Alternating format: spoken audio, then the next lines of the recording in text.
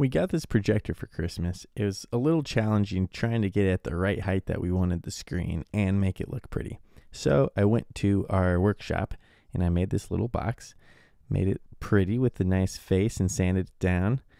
I stained it, put a good coat of varnish on it, and voila!